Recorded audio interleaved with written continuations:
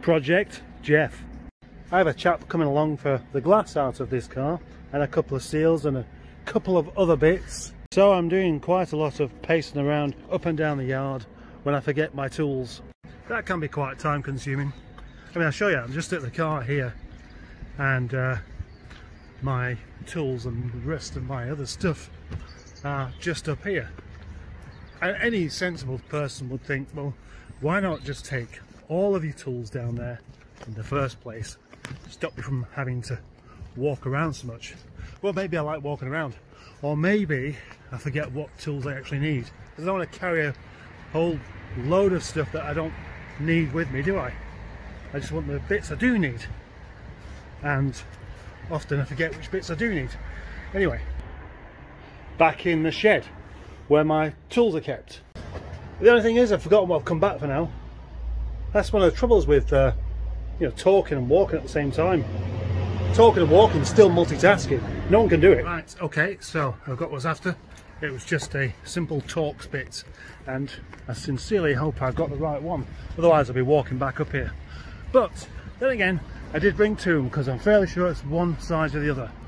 But I thought on, while there, I may as well make a cup of tea. But also, I need my wire cutters and I don't know what I've done with them. The closest I can think of is I possibly put them in one of my other cars the other day when I had a job to do at home, and I never even got around to doing that job anyway. So, go.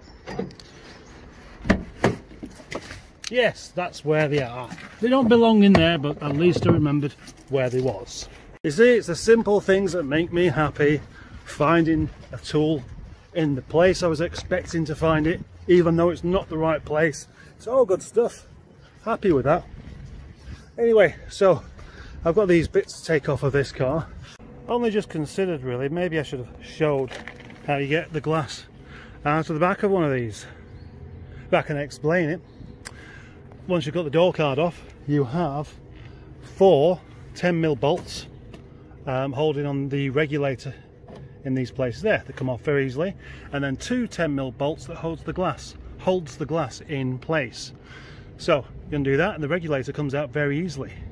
But then you've got to remove a couple of other bits before you can get that glass out, including this strip here, which is why I needed the Torx piece.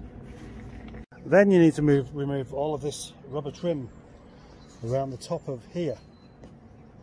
Pulling out the trim and the runner, so the glass can actually move about a bit more easily. That should just pop out straight away. That's the 2 pieces that I wanted, the glass and a trim piece off the car. And now I've got to go back down to the other end of the yard to go and collect my tools.